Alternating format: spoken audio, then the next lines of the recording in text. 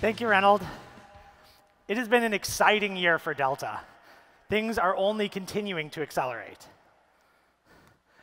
In the last year, we've gone up to processing 2 exabytes of data per day. I remember the first time I heard this term. It was just an unfathomable amount of data in grad school that we heard Google was processing. And together with you, we've now scaled Delta to do this twice every single day. Delta is fast. It processes, in some ingestion use cases, more than 40 million events per second. And it's popular. We had over 500 million downloads in the last year. One of the reasons it's so popular is because it's reliable. It's been battle tested by more than 10,000 companies in production. It's open with over 500 contributors adding into the ecosystem. And we're not slowing down. We've got over 80 features that we added in the last year. And I'm going to talk about some of them today. One of the really cool things about Delta is it's the fastest Lakehouse format. And this was recently validated by a study done by UC Berkeley and Stanford, and also validated by an independent third party. What you're seeing here is the performance of Delta on TPCDS. And you can see we're faster not only at loading data, but then also querying the data once it's been loaded into a table. One of my favorite parts about the Delta community is Delta RS. For those of you who don't know about it, Delta RS is a complete, from-scratch implementation of the Delta protocol written in Rust native code. And it has exploded in the last year. This is completely driven by the community, and it's really taking off right now. The pretty cool thing about this is because it's in native code, you can use it to link into other ecosystems like Python. And this is, lots of people are starting to use it this way. You no longer need a whole JVM just to query Delta tables. Another unique thing about Delta is Delta sharing. It is the only open protocol for sharing massive amounts of data without being locked into a single vendor's compute platform. The way it works is we actually sign individual Parquet files on demand, so you're still securely sharing your data, but you're always sharing the latest copy, and you don't have to make extra stale copies of it. The ecosystem has been exploding with over 6,000 active consumers and over 300 petabytes being shared per day on Delta sharing. And as with any sharing system, the most important part is the ecosystem. And as you can see, there are lots of people sharing data on Delta. And I'd like to focus on some of the newest that we've just added recently. So Oracle, probably the most prolific relational database ever, now supports Delta sharing. So if you want to do analytics on that data stored in your transactional warehouse, you can do it without creating expensive stale copies. And similarly, Twilio is now unlocking all of the power of their Segment customer data platform so that customers can natively query it with any engine that supports Delta sharing. There are a bunch of new features that we've added, including support for structured streaming. As you can imagine, when you have a huge data set, it just doesn't make sense to scan the whole data set over and over and over again. You want an efficient protocol that tells you only what's changed since the last time you read it. And so now it is deeply integrated with structured streaming. We've done tons of improvements on the back end, and so now we've improved query latency by up to 50x. We have full support for OAuth 2, Spark, and Pandas. And then finally, for the CFOs in the audience, there's a pretty exciting development.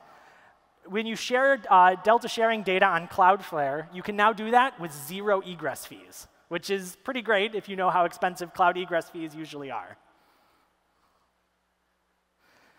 Last summit, we announced Delta 2.0, and we haven't slowed down.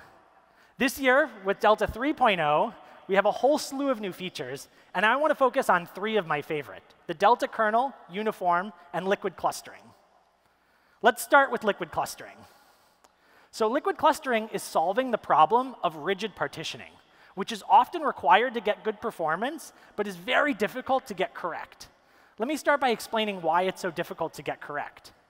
Even if you pick a pretty reasonable partitioning by date and by customer, there's going to be skew in your data. And enforcing that every single file has exactly one distinct set of partition values is a pretty rigid way to do this. And so you can imagine cases where a large customer has way too many files packed into a single partition, and you just can't filter beneath that granularity. In contrast, small customers will be forced to create lots and lots of tiny files, which is both going to blow up your cost and blow up your query times when you're querying this data. Liquid clustering breaks this down so that we no longer have to partition at these rigid boundaries. Instead, we can look at these smaller data sets and collapse them across this dimension. We can also do it across the other dimension.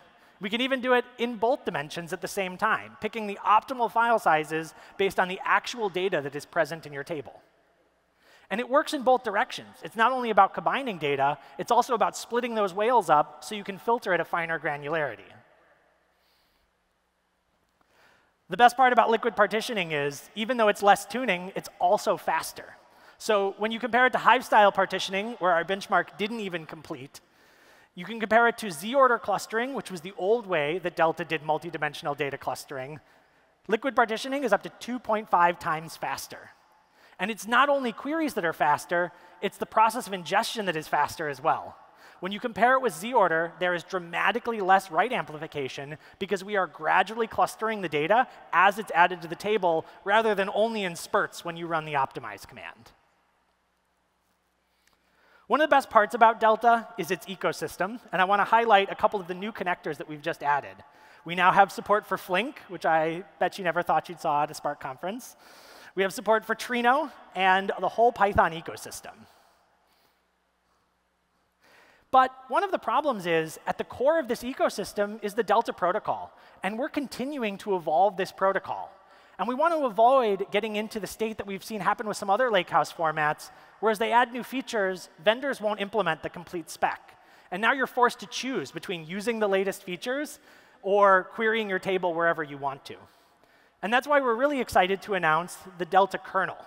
It's basically going to take this 8 different implementations of the protocol spec that exists today and collapse them down into one unified group. We have a JVM ecosystem, we have a native code ecosystem, and it handles the complete Delta spec, both the metadata and the data. So you don't have to worry about deletion vectors or column mapping or whatever else we come up with next in the Delta protocol. You just get your data back from the library. Now, as much work as we do on the ecosystem, there will always be other engines, and we actually think that's great. It turns out that any Lakehouse format is better than a proprietary system. But since we can't control which formats these other engines are going to be able to query, this is a big problem for some of you deciders in the audience. You don't want to pick the wrong format today and then find out tomorrow that IT is forcing you to use some proprietary system that doesn't support Delta. Well, you have to convert all of your data at that point. That's a very scary prospect. But if you squint a little bit, it turns out that's actually probably not necessary. If you look under the covers, all 3 Lakehouse formats are based on the same fundamental principle, which is an age-old technique in databases: multi-version concurrency control. Basically, all the different systems store Parquet files. When they make changes, rather than update the Parquet file in place, they make a copy of that file. And then the real transactional magic comes from this extra metadata that sits on top and says, for this current version of the table, which Parquet file should I read? And since all systems are based on this same underlying principle, we're really excited to announce Delta Uniform.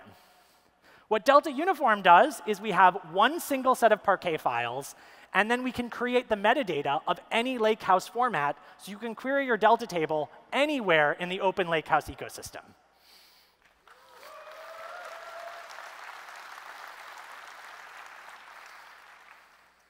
So we're going to take this fragmented ecosystem and bring it all into Delta. And you might ask yourself, is it fast? It sounds really expensive to create all of these different copies of the metadata. And it turns out, as I said before, the metadata is actually a pretty small part of it. It actually costs less than 5% on your write times to enable extra formats. And what's even more exciting is it turns out Delta is better at writing Iceberg tables than Iceberg is. When you use Delta to produce an Iceberg table, yeah, that's right.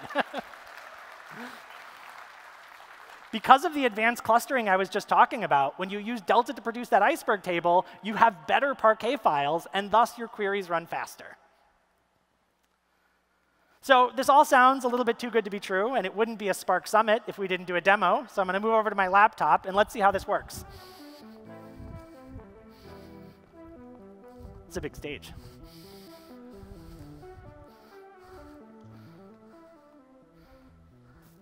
OK, so here we are in a Databricks notebook. And you can see a very standard create Delta table statement. And all I'm adding to it is this one extra table property, Delta Universal Format, Enabled Formats, and I can just list which other formats we want. We're releasing with full support for Iceberg, and we're working with the community to add support for Hudi. So I'm going to go ahead and run this command. And then I'm going to switch over to another cloud data warehouse. And as you can see, we've got our table here. And if we look at it, Google BigQuery thinks this is an Iceberg table. So let's go ahead and create a new query on it. Go ahead and add a star here. And I will click Run.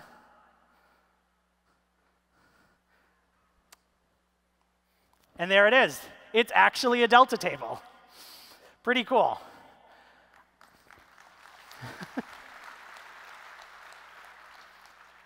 I wanted to show at least one other cloud data warehouse, but unfortunately, their open format support is still in private preview, and I couldn't get access. But if you do have access, I encourage you to check this out. And with that, if you'd like to learn more, there's a bunch of other sessions today. You can learn all about exactly how Uniform is implemented in this session on Iceberg and Hudi in Delta Lake. You can hear one of my favorite use cases where Adobe actually converted from Iceberg to Delta. And you can also learn how to build your own Delta connectors with the Delta kernel. Thank you so much.